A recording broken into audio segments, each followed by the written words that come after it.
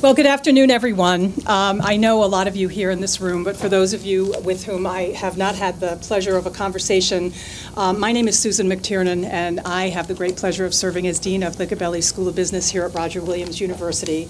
And I want to extend to all of you, particularly alumni and parents, a very warm welcome to this presentation of the Student Managed Investment Fund, otherwise known as the CAFE. We are very proud of this group of students for how hard they work and their performance in investing. I have many weeks when I walk by and talk with them and hear what they're doing and want to write them a check myself, but I'm not allowed to do that. But you'll hear more from them today about their extraordinary work, their very hard work, and their capacity for making good decisions in real time, which is what they do every day and every hour pretty much in the CAFE program. So I don't want to delay any further. I'll have some comments a little bit later at the end of the program, but I know they're anxious to get started and that we're very anxious to hear from them. So I'd like to introduce to you Janetta Griffin, who is the Managing Director of the Student Managed Investment Fund. Janetta, yes, I will let you take this over. Thank you Good so luck much. to all of you. Yeah, thank you. So my name is Janetta Griffin, and I am the Managing Director of the CAFE. And I would like to welcome you all to this semester's final presentation. And in doing so, thank you all to the CAFE alumni as well for being here to celebrate the CAFE's 15-year anniversary. This is fabulous. And in doing so, I would like to invite Mr. Guthrie Carpenter up, a CAFE alumni, as well as CAFE Advisory Board member, to speak on behalf of the board. Thanks, Janetta. Thank you all for coming. This program really is near and dear to me. So I appreciate you all coming down on the 15th anniversary. That's pretty incredible. So I'd like to start by first introducing the CAFE Advisory Board. If you guys could stand. If that's too much. These individuals, as long as myself.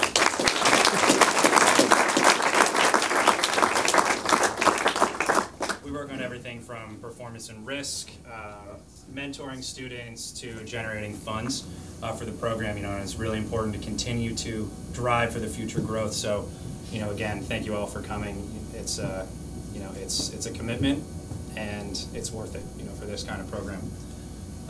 In addition, here are 65 other people who donate to the CAFE. We were able to raise roughly $5,900. I think that's pretty incredible. I think that deserves a round of applause.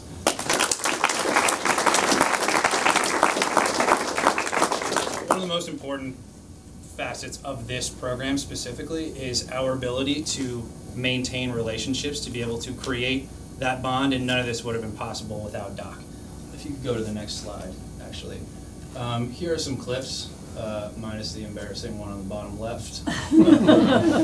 Past presentations, and as I can say, from past experience, you put in long hours, you make lasting friendships, we go on incredible trips, and there is nothing like being a part of this program.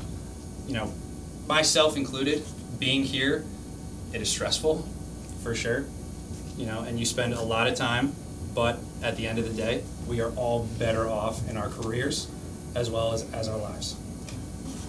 Thank you, Guthrie. Yeah, absolutely. So I'll turn the floor back over to Janetta for what we all came to see. Thank you. Cool. And just to continue a little bit more off of that, this presentation is really special because we recognize that Roger Williams' current focus is on experiential learning.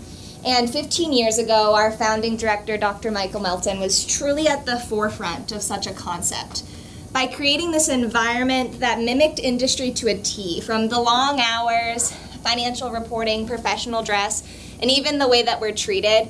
All of the tasks of the student fund managers truly replicate industry, and I would like them all to introduce themselves.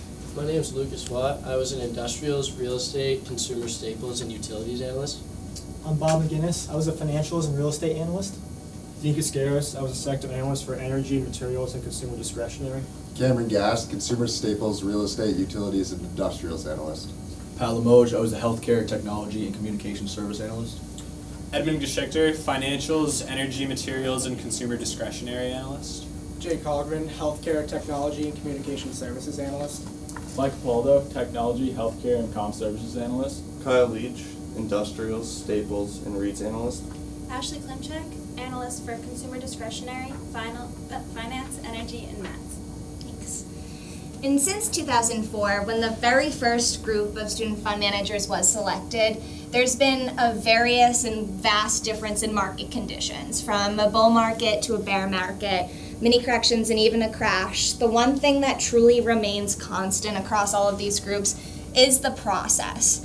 But don't get me wrong, as I learned really early on, each group has their own particular identity and their own way of accomplishing tasks. But the one thing that comes up at the end of every semester, it's that each group of student fund managers have gone through the same process and focused on the one goal at hand to generate alpha. The CAFE Portfolio Management Program differs in so many ways from that of other universities. We have the unique opportunity to manage 2 portfolios with 2 differing objectives.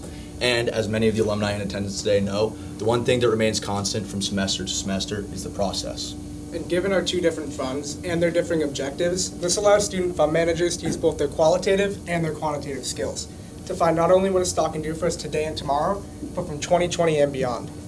Now in our growth fund, we're looking for what a stock can do for us right now, meaning over the course of this semester and until the end of summer 2019, when the new group has a chance to reallocate the holdings. This puts a major focus on a more active management strategy, as we are looking for immediate growth. Here as analysts, we place an emphasis on key growth metrics, an increase in earnings per share quarter over quarter and year over year, as well as any potential earnings plays. For growth, behavioral news can be a major driver in a stock's performance, as well as using technical analysis to find the optimal buy and sell time to maximize the return of each of our holdings. On the other hand, for our value fund, we look at what the company can do for us in the long term. This is more of a passive strategy where we incorporate a company-focused approach, seeking those catalysts that will drive success in the long term. Key valuation metrics, such as EV over EBITDA, can help us find if a company is truly beaten down, and models, such as discounted cash flows, help us find the worth for the next 3 to 5 years. A value holding must show strength in its cash flows, with a trend that's increasing at an increasing rate. Once cash flows are in line, we then look for any potential drivers that will increase a company's earnings growth in the future. No matter what our time horizon or our objective, we are able to generate alpha in our 2 funds due to our weighting scheme, which is derived from our top-down analysis. And regardless of the time frame, the core of our analysis is that top-down approach. It's through this analysis that we're able to identify trends in both current and forecasted economies, domestic and abroad.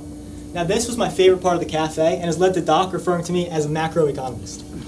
We seek to find economic catalysts that will make certain sectors outperform over others. Then, we dig deeper to find those industries within each sector that will perform well. Finally, we invest in fundamentally strong companies that are not only performing well in the short term, but will experience continued growth moving forward. A good example of this is our overweight position in the energy sector, supported by rising oil prices in the short term, which will slate upstream drillers and midstream oil transport companies to outperform. We also anticipated that heavily levered sectors like industrials would benefit from the stable interest rate environment. As the cost of borrowing stabilizes, it's easier for customers and companies especially to maintain their debt. This might let them bring on more debt. We also inherited a really strong labor market coming into the semester, which we expected to boost discretionary income and consumer spending, justifying our overweight position in the growth fund in the consumer discretionary sector. But in sectors with more poor short-term outlook like real estate, we seek to identify industries that will perform regardless. With increased federal spending and more consumer sentiment regarding the 5G movement, we thought tower providers was the place to go. Crown Castle International is one of our holdings and a real estate investment trust that operates within this 5G network. Moving into the long term, we acknowledge that the future is very unpredictable. And for that reason, we compose a value fund that will stand the test of time. For example, in the value fund, you'll notice that we underrated the technology sector because we're looking for more sustainable dividend growth rather than immediate price appreciation. And this immediate price appreciation can be seen on the chart behind me.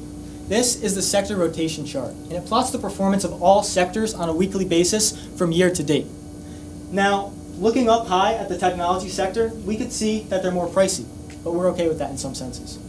Yeah, that green streak at the top that Bob just mentioned shows the incredible run of technology so far year to date. But we can also see some other good stories from this semester, including the yellow line right below tech, which is the good run of industrials until Boeing's troubles derailed the sector. Almost a reverse mirror image of technology is the red line trailing off the bottom of the chart, and that's healthcare. And it's no secret that healthcare has been pretty beaten up year to date. This is largely due to the behavioral factors regarding the sector. Anyways, we still held market weight in this sector, and that's because of the confidence we have in those underlying holdings that Pat's going to be really excited to tell you about later. Momentum metrics like this sector rotation model help us to identify where we are in the business cycle and what sectors will lead as a result.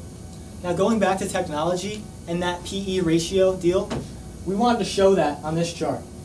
Now because investors really enjoy technology stocks and investing in them, when the sentiment increases, so does the price. The thing about tech stocks is that they're really growthy, but that's not always shown in current earnings. Because of that, they usually have higher PE ratios in the market. For this reason, while technology stocks may be really great for our growth fund, they're not as good for our value fund. Now, going back to the macroeconomic sense, we understand that the U.S. is facing more competition from abroad. Regardless of this, we still found ample opportunity to invest overseas. Top-down helps us pile our funds into those industries and sectors that will perform well, no matter what stocks we picked, though we do try to pick the greatest stocks in the world. A correct weighting scheme based on current economic conditions is what truly drives our funds to consistently outperform the market. Now to begin our discussion regarding the performance, we first had to analyze our fund's raw return compared to that of the market and their competitors. You can see on the two charts behind me in our growth fund, we actually outperformed not only the S&P 500, but almost all of our competitors. Where in the value fund, we underperformed the S&P 500, but outperformed almost all of our competitors. And this is outstanding news, but because we're in the cafe and we mirror industry, what we focus on is our risk-adjusted returns, and to do that, we must first analyze our fund's risk characteristics. So far this semester, we've experienced a bull market with the S&P 500 breaking through multiple levels of resistance. Although there's constant risk of a market pullback, therefore we've minimized our systematic risk with a beta of 0.92 in our growth fund and 0.75 in our value fund. It is important to keep in mind that although our markets have ran year to date, not every day is an up day. Year to date, we have seen 77 trading days, and out of those 77 trading days, we have seen 51 up days, but we have also seen 26 down days as well. From the chart, you can see that on average, our two funds do slightly underperform the market on up days. However, this is because of the risk characteristics used to gain alpha through down days to preserve wealth. You can also see a clear difference between our two funds' valuation multiples. The PE forward for our growth fund is 21.69 compared to that of the value fund at 19.06. To continue on with the comparisons, you can see that our dividend yield in our growth fund is just over 1% compared to that of our value fund, which is at 2.41% for more steady income. Looking behind me, you can see that our growth fund has outperformed the S&P 500 on a raw basis while continuously maintaining a beta of less than 1. You can also see that our value fund slightly underperforms the S&P 500. However, to measure how successful these funds are, we take into account risk-adjusted performance. And as you can see by our Sharpe ratio, we manage our total risk well, outperforming the market in both our growth and value funds. The Sharpe ratio states that for every 1 unit of risk we take on, we are receiving 1.22 units of reward in our growth fund and 1.16 in our value, which is greater than the S&P 500. When taking into account our systematic risk, you can see that we've outperformed the market in both our growth and our value fund with a risk-adjusted return of 2.17% in growth and 1.51% in value. Now you can clearly see the difference between both our value and our growth funds through our risk characteristics and valuation multiples. Now we've been able to garner these returns through the specific analysis techniques that we use to choose great holdings as well as our various weighting schemes that was discussed. And now that we've presented our process as well as our performance year to date, the student fund managers are going to continue this discussion about the analyses that we use to create these holdings. For 6 of the 11 sectors, however, a listing of all of our holdings can be seen on your fact sheets in your folders. The discussion will start with information technology. So in the short term, technology stocks offer a lot of growth potential with their continuous modernization, as well as the products and services that we rely on so heavily. We expect industries such as semiconductors, IT services, as well as hardware to be the drivers in the near future due to their extremely competitive nature. However, in the long term, a vast majority of technology holdings do not fit a value fund objective due to their run-up nature, inconsistent cash flows, and a lack of dividend. Therefore, in our growth fund, we have overweighted tech at 22.5%, where in our value fund, we have underweighted tech at just 18%. As Bob stated earlier, over the past semester, behavioral news has been a clear driver in many sectors. including technology. And given the culture of Silicon Valley's research and development to use rounds of funding, we moved our main focus in technology to be all about the behavioral, which is my favorite analysis technique. Now, Levi, we'd like to thank you for taking a step away from Rexbox to come see us today, and we know you'll love this company, Logitech. Logitech is a growth holding of ours due to its commanding presence in a high-growth industry. Logitech is a gaming peripherals company that makes items such as headsets, keyboards, mice, and more for gamers and everyday computer users alike. Like I said, Logitech is a gaming peripherals company, and this segment is growing rapidly. In 2018, it grew 15% to $7.5 billion in revenue, with Logitech being responsible for 37% of that revenue. Now, this presence and growth is expected to continue, especially with the recent acquisition of Astro Gaming, a gaming headset company and one of its biggest rivals. And if you look at the graph behind me, you can see esports graphed Logitech's revenues, and you can see in 2020 they are both expected to explode. Even with the recent acquisition of Astro Gaming and their constant rollout of new products, Logitech has been able to maintain a balance sheet with zero debt. This allows them the flexibility to make future purchases in an extremely fast-paced industry. Their 8.29% HPY in just 4 weeks is the type of price appreciation we as growth investors look to capitalize on. Now, moving to value, we look for a company that has exposure to the tech sector, but one that displays the safety that's rarely found within it.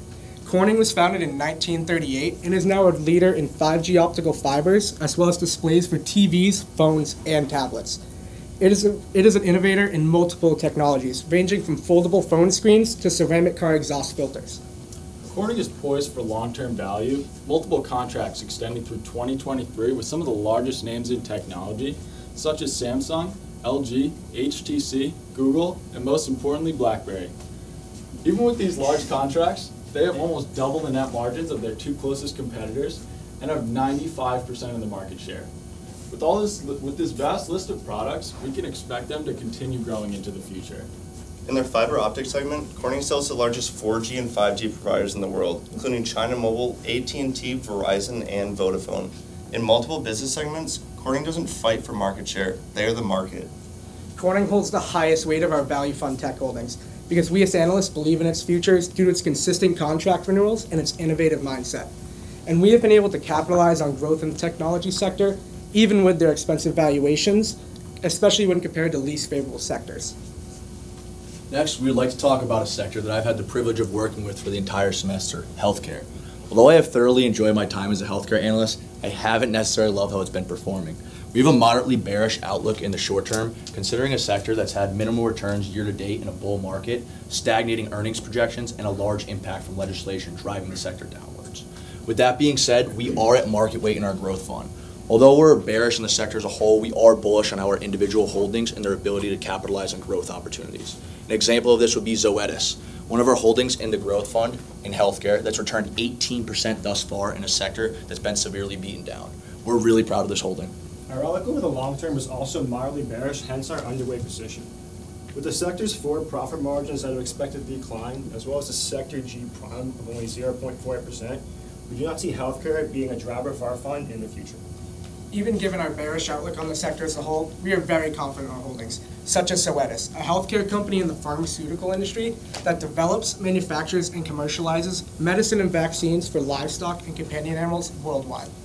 Every sector requires a slight variation of analysis, but with healthcare, fundamental analysis is very important. Healthcare kind of faces threats as a whole, considering recent legislations that have targeted inflated drug costs, for example. When we invest in a fundamentally sound healthcare company, we don't necessarily have to worry about these threats. Zoetis separates itself from the competition and solidifies itself as a strong company on growth fund due to its fundamental metrics. The company is incredibly liquid and has plenty of cash on hand even after its most recent acquisition of Abaxis. They also boast the strongest return on asset, return on invested capital, and return on common equity in the industry and against their direct competitor, Merck. And if you look at the growth rate of Zoetis, along with their risk characteristics, this holding screams growth, comparatively to their competitor Merck, which has low risk characteristics and favorable value metrics, which is why we do hold it in our value fund. Zoetis has seen incredible growth in their cash flows in the last 2 years. They produce superior products and services for your companion animals, a major driving force in their revenue segments, ultimately being reflected in their cash flows, as you can see behind me. Zoetis has also shown superb strength in their earnings, hitting for the last 11 quarters while showing a positive price reaction in 8 of those quarters. With a Value Line's earning predictability score of 90 and stock price stability of 85, this just helps solidify why Zoetis is perfect for our growth fund. We've invested in Zoetis due to the many underlying reasons we've discussed here. But one thing to be clear, this was not an earnings play. When investing in Zoetis, we did realize fiscal year Q4 earnings was right around the corner. After further analysis, we felt confident holding Zoetis going into earnings, which proved to be correct. They realized a 5% price appreciation. After this, we then grew more bullish on Zoetis, increasing their weight to become the #1 weighted healthcare company in the growth fund. As I previously mentioned, they've capitalized on 18% return thus far in a sector that's been very beaten down. This just really shows their ability to capitalize on growth in a sector that may not be so favorable. Similar to healthcare, financials has also failed to offer market-beating growth so far this year. But this wasn't actually the case for the first part of the semester. In fact, for the first half of it, financials was actually outperforming the S&P 500. One of the reasons that I love being a financials analyst is because of its close connection to monetary policy. And we got good experience dealing with a significant change to the interest rate outlook halfway through the semester, which pegged it to underperform after such a hot start. On March 20th, the Federal Reserve announced that they would likely not raise rates for the rest of the year. This was detrimental to the financial sector, who can increase revenues and net interest margins from those increasing costs of borrowing. For these reasons, we had to reevaluate our sector weights, especially in banking. On March 21st, we actually cut weight in our growth holding PNC. PNC is a regional bank that derives most of its revenue from banking. Negative catalysts that Bob just discussed to you earlier really altered our short-term outlook on this company. Instead, we shifted our focus to other industries such as consumer finance, where we hold Synchrony Financial, a creditor that has partnered with many well-known retailers such as Amazon, Lowe's, Gap, and even Walmart. But we don't expect interest rates to stay this low forever. For that reason, we didn't have to cut a lot of weight in our value holding, JP Chase. We think that JPM is a driver in its industry and will continue to perform over the longer time horizon of this fund. Although this analysis led us to keep our weight relatively consistent in JPM, we truly understand the value this company actually provides. JPM only derives roughly 46% of its revenue from banking.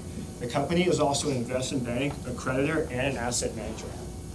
Another holding that we love to flaunt in financials is Chubb Limited. Chubb is one of the biggest names in insurance. They underwrite customers worldwide across a varied number of insurance types. Chubb operates in 54 countries across 4 continents. Now this allows them to diversify and pool all of this risk to minimize payout variance. For this reason, we're really bullish on the company. They've also never stopped growing and continue to acquire the competition. In the financial sector, a sector that has been plagued by low interest rates, we try to mitigate this risk by diversifying across multiple sectors for not only short-term growth, but also long-term value. In contrast to the financial sector, the consumer discretionary sector has led the market year to date. The consumer discretionary sector holds our largest discrepancy between weighting in our growth fund and weighting in our value fund. In the short term, we are more bullish on the sector, hence our overweighting in the growth fund by 1.82%. But in the long term, we are a little bit more cautious on the sector, shown by our underweighting in the value fund by 3.78%. This sector has returned more than 20% year to date. And because of this consistent growth and cyclicality, we decided to overweight it in the growth fund. We did the contrary in the value fund, making more room for safer sectors like consumer staples. The 2 companies best representing our consumer discretionary holdings are Home Depot in growth and Ulta in value. When analyzing these 2 companies, we used economic data as well as strong fundamental analysis, both of which surpassed expectations. After identifying macroeconomic trends in home ownership, we decided to look deeper into the home improvement industry.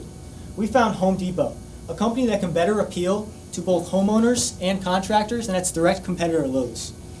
On the other hand, Ulta derives its value characteristics from the recession-proof goods it produces. Makeup, as we all know, or as the boys have learned, has no substitute. This allows Ulta to generate wider margins than the rest of the retail industry. Behind me, you will find a graph that compares real cosmetic spending to real household spending. The stability of cosmetic spending juxtaposed to the greater market really proves its status as an inelastic product. Identifying growth in home improvement, we looked at Home Depot's financial statements and found consistency. We see that Home Depot is incredibly strong in the earnings department. The company has not missed on earnings in over 2 years and has consistently generated surprises to the upside. Learning how to analyze earnings is one of the most valuable concepts that I've taken here from the cafe. Not only is this company fundamentally strong, they offer a really promising business structure as well. This company has recently been inorganically growing by acquiring companies like US Homes and Blinds.com. This, in addition to their ability to cut less profitable segments of their stores, are two catalysts driving this company in an already growing industry. Now, Ulta is a one-stop shop for all things cosmetics. This value firm understands their competitive advantage, harping on their tagline, all things beauty, all in one place. Ulta sells everything from perfume to hair products to makeup. Although most brick-and-mortar stores have been experiencing decreased growth rates because of increasing e-commerce pressure, Amazon has had little effect on Ulta. In recent years, the company has embraced the online movement. Ulta CEO Mary Dillon recognizes the threat of online retail and has been expanding their e-commerce brand. When Mary Dillon became CEO in 2013, she really brought the company into the future with this e-commerce segment. The customer's ability to both go into the store, find a good they like, purchase it online, and receive loyalty benefits are two symbiotic sections of the company that drive revenues. The more you shop, the more points you can earn, which you can not only use on Ulta's products, but also in its beauty salons. Ulta's product stability, customer loyalty, and brand diversity are all reasons why it is here to stay. So we have presented to you a company that we have overweighted in our growth fund. Lucas will now talk to you a little bit more about a company that we have overweighted in our value fund. Contrary to consumer discretionary, in our consumer staples sector, we've decided to underweight it in our growth fund and overweight it in our value fund. The decision to underweight in our growth fund is due to the lack of growth for the sector. But to bolster our returns, we decided to allocate this excess weight into more bullish sectors such as consumer discretionary or technology. In the value fund, we wanted to capitalize on the price stability and risk characteristics that these holdings demonstrate, and that's why we are currently overweight. One of our more unique holdings in our growth fund is Medifast. Now, you may not have heard of this company, but they produce, distribute, and sell clinically proven weight management products. What makes them so unique is their incredible growth within an industry that averages negative 3.83% growth. Their focus on health-centric foods allows them to capture market share as people care more about what they put in their bodies. Medifast boasts increasing margins and an exceptional growth rate of 43.93%. Their attractive upside-downside ratio is greater than some of the largest and growthiest companies in the world, and their growth rate is aligned with our growth fund's objective to garner short-term capital gains. And as you can see behind me, the profitability ratios and share values that are exponentially increasing, yet when we looked at Medifast, their price chart was still very low, only 10 or 15% off their 52-week low.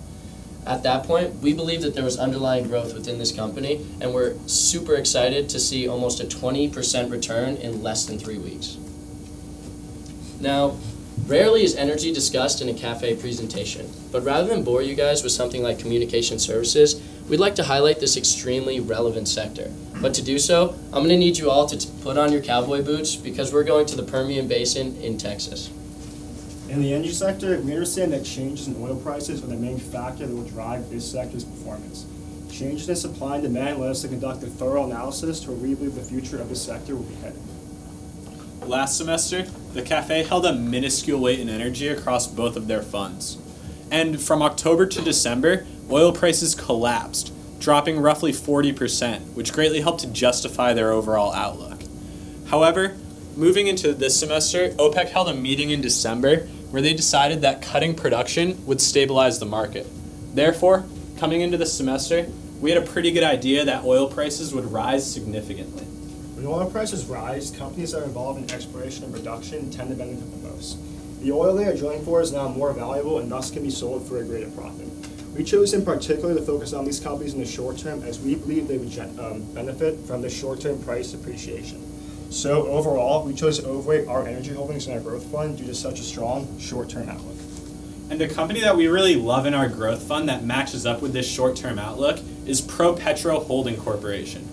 ProPetro provides highly specialized hydraulic fracturing services to oil and gas companies operating out of the Permian Basin, a shale oil-rich area of West Texas and New Mexico.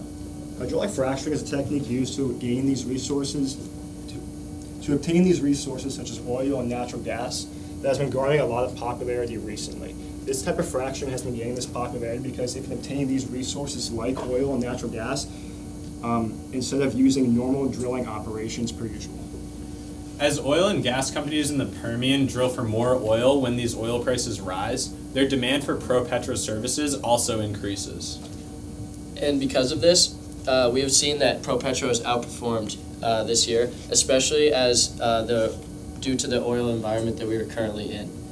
We've seen almost a 25% HPY in this holding and are extremely proud of it. To give you more visual representation of the stock's success, here you can see a 6-month price chart between crude oil and ProPetro. Clearly, as crude oil has appreciated and stabilized throughout the semester, ProPetro has also increased as well. This is exactly the kind of exposure we want to see with our energy holdings and our growth fund. When shifting our focus to the long term for the value fund, we still have a very favorable outlook on the sector. However, we acknowledge that any long-term outlook in energy is subject to major fluctuations in oil prices. And for that reason, in the value fund, we decided to keep our weight a little bit more in line with the market.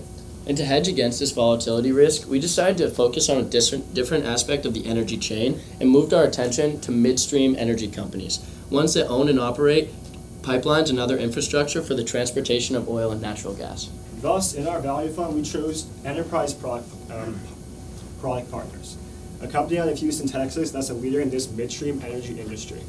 Enterprise represents a strong company in our value fund due to its increasing cash flows, 6% dividend yield that has been increasing for the past 15 years, and extremely low risk characteristics. When trying to find a strong value company to hold, we understand it takes a lot of research, not only for that company, but the industry specifically. This is my favorite part of the cafe. It's led to us finding a strong value company such as Enterprise that we believe will provide long-term value, not only for the sector, but our fund over the course of 3 to 5 years. It also shows strong competitive advantages relative to the rest of the industry because of the vast network of services and pipelines that it offers. When oil and gas companies are looking for somebody to transport their resources, they look for somebody like Enterprise. Additionally, Enterprise boasts a strong and sustainable dividend that has grown over the years, which sets it apart as a leader in the industry. In a stark contrast with one of its direct competitors, Kinder Morgan actually had to slash their dividend payout in 2016 due to its unsustainability being paid out and also due to a crash in oil prices in 2016. But on the contrary, Enterprise actually increased their distribution to their investors in 2016.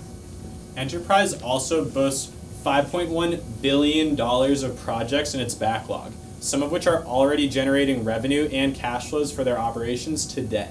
They're also invested in the creation of export facilities to world markets. This has been an incredible demand due to the amount of supply that's coming out of the United States. We truly believe the future for this company just could not be brighter. Now that we have shown you a couple of the behavioral and fundamental analysis techniques that we use in the cafe, we would like to introduce a third technique that we use when trading: technical analysis. Technical analysis is a securities analysis technique in which investors will focus on price patterns and technical indicators as a way to discern trends and make future predictions.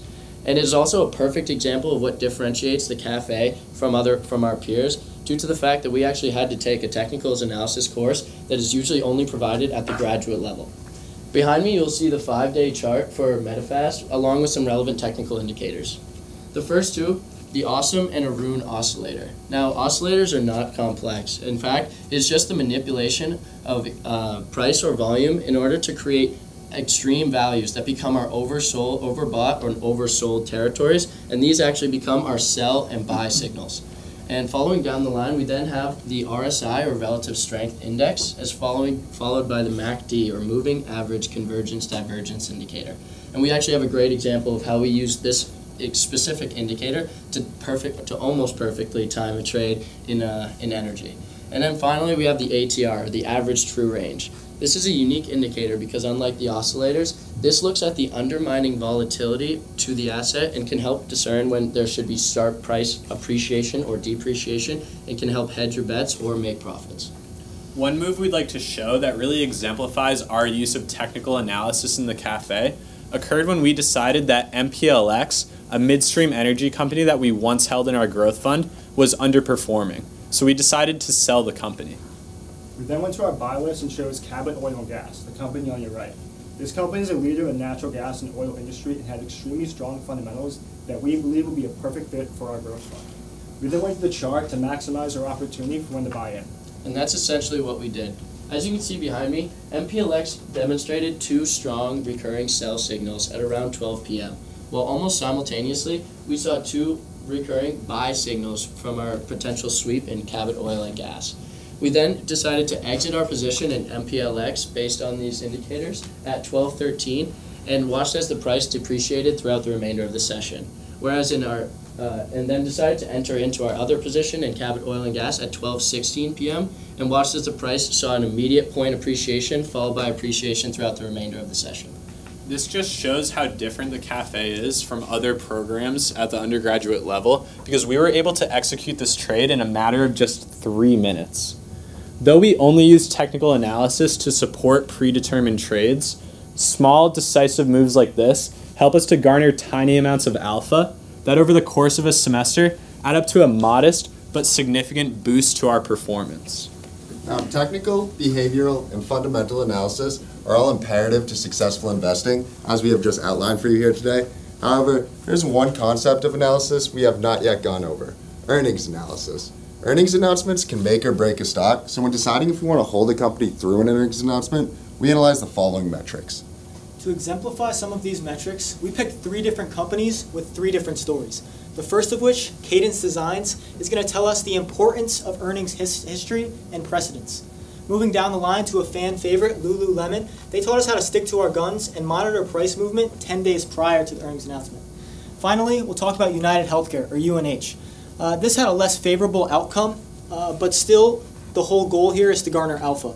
That's the one thing all these companies have in common. So in addition to gaining alpha through our weighting scheme, the CAFE program is unique as it's one of the few programs in the country that actually encourages us to play earnings. Our active management style allows us to play the price reaction on quarterly earnings reports in order to gain quick returns like we did with CBNS. And looking at Cadence once more, we see the earnings consistency. This company has only missed earnings twice since 2008. Coming with this is an average price reaction the following day of 6% to the upside. We started looking into Cadence Design 10 days before the earnings announcement. As we saw volume and price start to trend upwards, we bought in February 12th at $52.16 per share and maintained faith in our decision even after seeing it fall in the following 2 trading sessions. And it turns out this faith paid off because the company beat earnings estimates and moved forward with positive price guidance. This resulted in a jump up after hours on February 19th. The following day, we came into the cafe and sold the stock for $55.59 a share. Now this garnered us an average HPY of around 6%, but also 27 basis points worth of alpha. The road to Lululemon's earnings was a bit of a different story though. We bought into Lulu in the beginning of the semester due to the unbelievable growth aspects of the company, a few of which can be seen behind me. However, due to the time of the buy-in, we found ourselves down nearly 6% on the company before they reported Q1 earnings. So when earnings season rolled around, we had to decide whether or not to hold the company. While monitoring them closely, we saw that they had higher than average price movement 10 days before earnings. But that wasn't enough information for us to make a decision.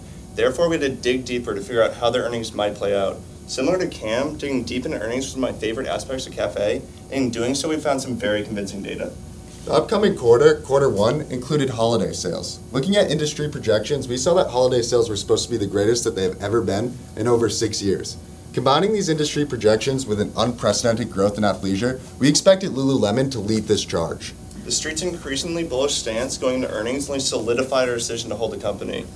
We stuck with our analysis and watched as the company gained us 14.63% through earnings. Despite conducting such a thorough analysis when playing earnings, sometimes we can still get it wrong. An example of this would be United Healthcare. We felt confident in holding UNH going into earnings, which proved to be right. They beat both earnings and revenue and even had a positive 3.5% pre-market movement.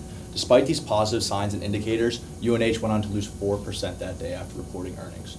This really exemplifies the volatile nature and how risky earnings can be, and shows just how lucky we are to have this opportunity to play earnings that many other schools do not. Now, the student fund managers did just get to present 6 of the 11 sectors with holdings across both our growth and value funds. However, like I previously mentioned, that's not our only holdings, as we are completely diversified across all sectors and industries, and that can be seen on your fact sheets. The CAFE program is always trying to implement new best practices, and in doing such, we have taken advice from our advisory board as well as just looking to mimic industry that much more by creating our own weighted indice. With that being said, we no longer bench our performance just against the S&P 500 and competing funds, but we have now created our own weighted benchmark, which is constructed by using our specific sector weights. As some of you may know, tracking our fund's performance includes a large amount of data, tricky calculations, and a high attention to detail. Despite this, I found this to be one of the biggest challenges for me, but also one of the largest takeaways that I got from the CAFE program. And when creating our weighted benchmark, we ran into some trouble, and with the addition of new companies, sweeping of older ones, the introduction of sector ETFs, as well as individual betas that all had to be implemented into the calculations. And unlike industry, we have to do all these calculations on a single, very large Excel file. And in order to show you the process that we undergo on a daily basis, Bob and I are going to go step by step. So before we can compare our funds to that of the market, we need to ensure that they are similar in composition. Looking behind me, you'll see that companies and industries, such as information technology and consumer discretionary, the weights vary vastly than that of the market. From this, we get our weighted sector performance, which shows how the S&P 500 would have performed had it had the same weightings as our two funds. Behind me is an example from April 8th where you can see the clear differences between the weighted sector performance.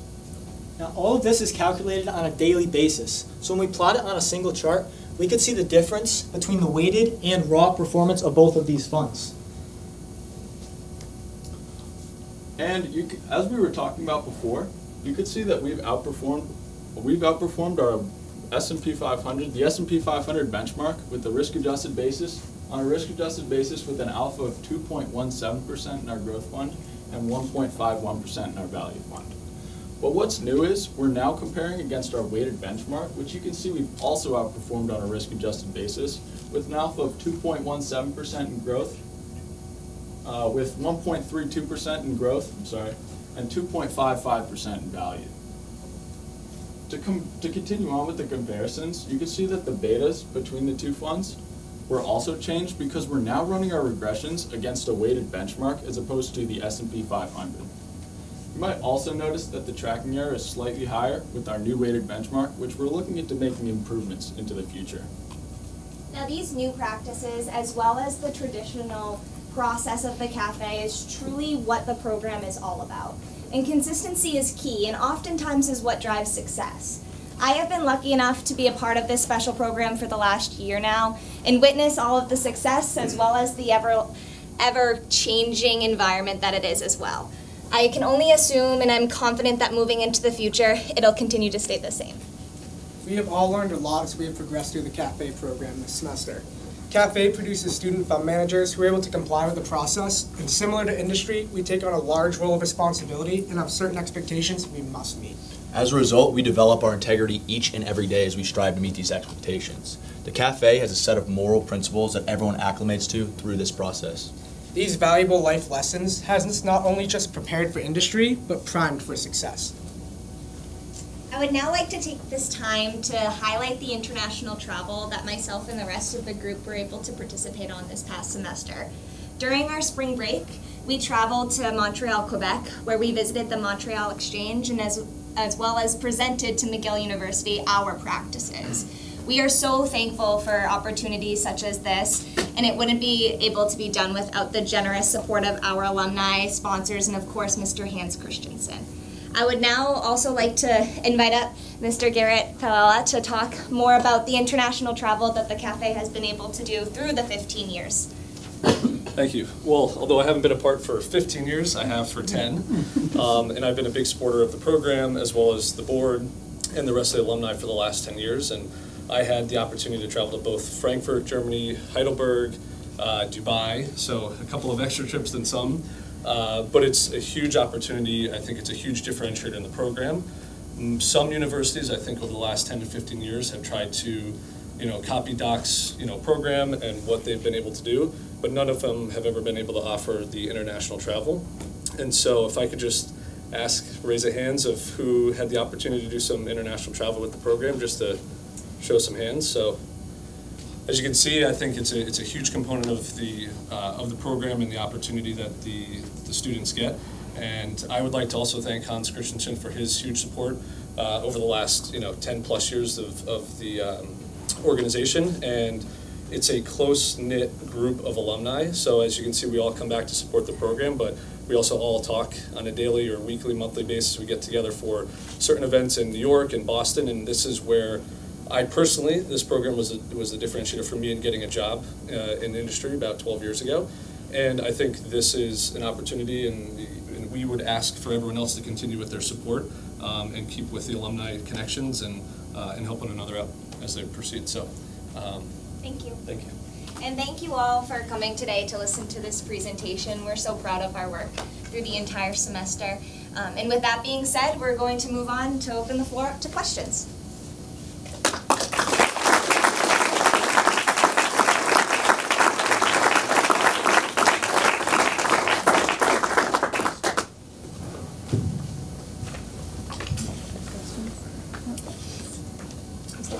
Really great job, guys. That was incredible. I'm sure there's a huge weight off your shoulders. So, showing your performance, you guys did excellent, which was great. We've seen a large run-up in equities and valuations are a little stretched. Can you guys talk about how you did a little bit of profit-taking, maybe some trimming on some of your overweights, and how you kind of manage that? Yeah, so we've definitely taken a lot of profits through the semester. We've taken big gains in our value fund from holdings like Cisco, which we sold earlier on in the semester, and Garmin, which we sold earlier on after earnings. And also the same in our growth fund as well. We had a semiconductor Marvel Technologies that returned us almost 20%. And we're kind of adjusting more towards a more risk-adverse type fund right now, especially as we've just reached our all-time high.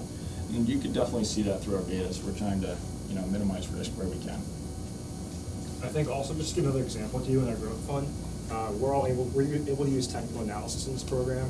And I just remember one of our holdings, Diamondback Energy in the growth fund, was actually going through this trend. It was another profit-taking example, like you said, but that just came to my mind because the beauty of technical analysis that we just are so fortunate to use just really helped us make that trade. A Dutch economist a couple years back referred to the current international trading environment as globalization, with frictions like Brexit, decline in multilateral trade agreements, and movement more toward bilateral trade wars, tariffs. I'm wondering if anybody could comment on the international outlook and how that might affect some of your holdings. Yeah, so that's actually a great question. As we saw with the GDP numbers on Friday, net exports were increasing at like 3.2%. So at the beginning of the semester, we were really worried about that, and we tried to stay away from countries like China and countries like the UK. We actually warmed up to that as some more numbers came out, as sentiment increased and changed. And now we actually hold a number of countries in China and one in the UK.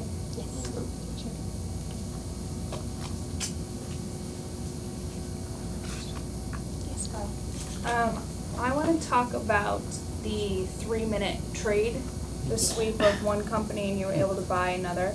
Having as many analysts as you do, along with a hierarchy within the cafe, can you speak to how did that process happen and how were you able to sweep something through your approval process in 3 minutes? Absolutely. So first of all, before we do any trade, we have authorization from Doc and from our MD, Janetta Griffin. And for this specific trade, how it went down, we had ran it by both of them the day before and decided that at some point during the day, if the trading was optimal, we'd execute the trade. And so I kept getting my phone blown up while I was sitting in human behavior because Ed and Dean wanted to make an energy trade. So I scrambled back after class, and we pretty much saw exactly what we showed on the screen. It was 2 very strong sell signals from the holding that they wanted to exit, and 2 very strong buy signals from the company they wanted to get into. So it was actually like relatively easy decision. It was very unique how it lined up with the timing. Usually, once we get out of a position that's unfavorable, they always want me to just like tell them it's the right time to buy in, but I can't do that. Like I have to see some sort of signal to indicate that. So it was really nice that we were able to not be in cash for a long time and actually just get right back into a holding. That was really unique. Yeah, it also helped that we were sweeping into different industries within energy because we swept out of the midstream industry that day was relatively flat and into Cabot, which is more of a producer, and that day they had started around midday to run a little bit more. So the fact that we were actually sweeping industries also really helped us out. So 2-part question, so multiple analysts feel free. Take us a little bit into your process on how you distinguish when a company in the growth fund perhaps has reached a ceiling and it's time to sell. The other side of that coin being, when a company is continually going down, when do you decide to give up on it? I can start with the upside, and then if you want to come in on the downside. I think a good example that comes to my mind, which Dean mentioned a little bit earlier, was Garmin. Garmin had a 17% jump after earnings, which then drove them to be 30% over our holding period yield. And after earnings, a lot of times you'll see it go one of two ways. It either continues to rise over the coming weeks, or it drops down and corrects over the next few days. And with Garmin, we determined that it would probably drop a little bit because we thought 17% was a little bit of an excessive price reaction. So we decided to take profits there, sell the company, and get into a different discretionary holding. Yeah, so you have the other side of that. An example of this would be United Healthcare. So we held United Healthcare in our value fund this semester. We saw them fall about 8 to 10% over the course of 2 weeks. Then you had earnings. As I talked about before, we were pretty confident going to earnings. They did beat. But based on the behaviorals that were going on at the time with the managed care for all that was discussed about, the CEO commented on it, and it was just a large impact from behaviorals driving them downwards. We didn't feel that it was really worthwhile being in them anymore. We had viable options elsewhere, so we got out of UNH. We feel like it was a falling knife, and that proved to be correct as they started to continue to decline. And I think also heading towards elections, you're also going to see massive amounts of behaviorals to continue to drive down the managed care sector.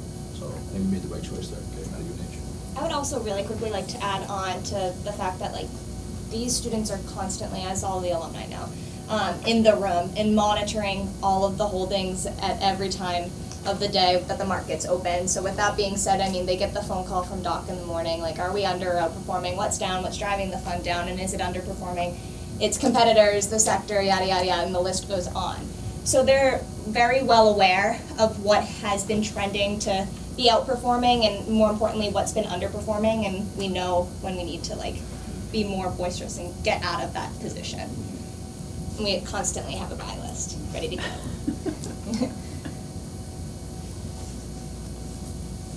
I'd like to hear the opinion on maybe the diminishing effects of the tax law changes that went in to sort of boost corporate profits and earnings. And we've had a relatively long bull market and a great run in 2017 leading up to the law being passed, and then last year got choppy in the last quarter. But what is what would you warn the next group that comes in over the next year or two where that sort of diminishing bump would go away from the new tax changes? Yeah, that's a great question. So you mentioned that the benefits of that boost from fiscal policy is diminishing, and that's absolutely true. But what we are also seeing is that the sentiment from that, the business sentiment of that more business favorable policy has continued to extend. So as a warning to the next group who's standing in the back and on the side, I would say that don't count on tax cuts to continue to boost U.S. real GDP going forward. But I think that the business sentiment, the positive business sentiment is still going to be there moving forward. Great, thank you.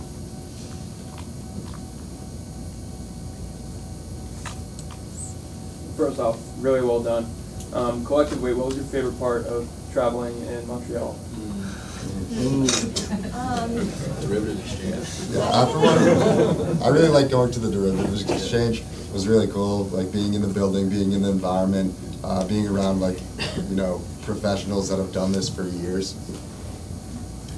On the other hand, McGill was kind of cool because we got to see that they asked their questions during the presentation. So Doc said maybe 4 words, and he just got lit up by about 10 kids raising their hands. And then the rest of us maybe got to say 5 words before they just told this kid to stop talking.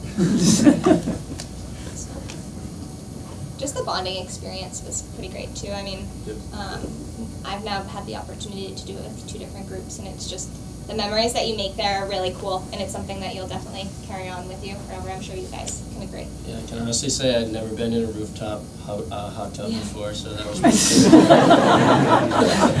cool. No one's going to say it. I enjoyed the snowmobiling. Yeah. I was waiting for that.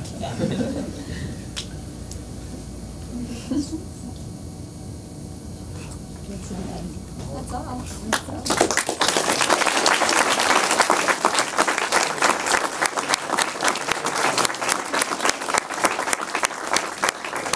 Well, that was a great job, and you beat me to inviting you all to give them a big hand, because there's a lot of preparation that goes into this, and as you might imagine, rehearsals and a lot of time and effort. So great job, guys, really terrific, really good presentation, and lots of insights for us. And I'd also just like to reiterate our thanks to the alumni for joining us for this very special event that takes place at the end of every semester. And also to those of you who have so generously contributed to the Campaign for Cafe, which has been underway now for a couple of years. When we first ventured into this space in terms of trying to initiate a special campaign to provide funding for the special activities of the Cafe program, we weren't sure actually what we were getting into or what kind of response we were going to get.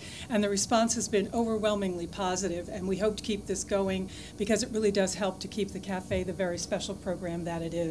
And I'd also like to join with the others who have thanked Hans Christensen, who has been a real supporter and sponsor of a number of the Cafe activities, especially the international travel. If any of you wish to visit the Cafe space while you're here and you haven't been there, especially parents, I think alumni have visited it, but you'll see around the room are all the pictures from all of the international trips, and those trips just wouldn't have been made possible without the support of Mr. Christensen. And we really appreciate all of his generosity and his support for the program. I'd also like to thank Mario Gabelli, who has been a consistent supporter of the program over many years, I think since its inception. He had a little something to do with that, as I recall. I wasn't here, but I've heard lots of stories about those things. So I'd like to thank Mario for all of his support for the Cafe program and for the school that bears his name. And I'd also like to acknowledge Dr. Michael Melton, who founded the program, who was a pioneer in so many ways and still is. You've heard about the differences in this program as compared to other university programs. It's very different from the other business schools with which I've been affiliated, which have all been good business schools. But this program is unique and distinct in so many ways because the students are really managing the money in real time. They're making the decisions. You've heard about how they actually execute the trades, and they have to live with the consequences, and usually they're pretty positive consequences, so we're glad of that. It's also very different because of the international travel that the students participate in. I know that the students had traveled to Tokyo earlier this year. As the dean, I worry a lot about how our students are going to survive a 14.5-hour flight to Narita, but nobody seemed the worse for wear, and everybody had a great educational and cultural experience, and that's really what we're all about in terms of our emphasis on experiential education, helping students to learn what it's like to practice what they're learning in the classroom in a real-world environment. And the fact that they can do that without leaving our building is pretty super. And the fact that they can travel abroad and present their ideas and their research and their strategies to other schools and to practitioners around the world is also a pretty exciting thing. So I thank you all for being with us. I wonder if we could close by giving our students one more round of applause for that terrific presentation.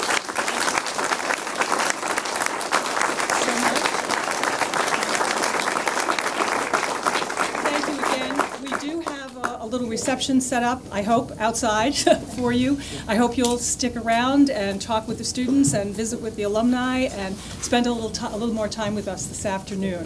So thank you all for being here, and to the parents of the seniors who are here, I guess we will see you in not so long from now at commencement on May 18th. So we'll look forward to seeing you there. Thanks, everybody, and enjoy the rest of your day and your week.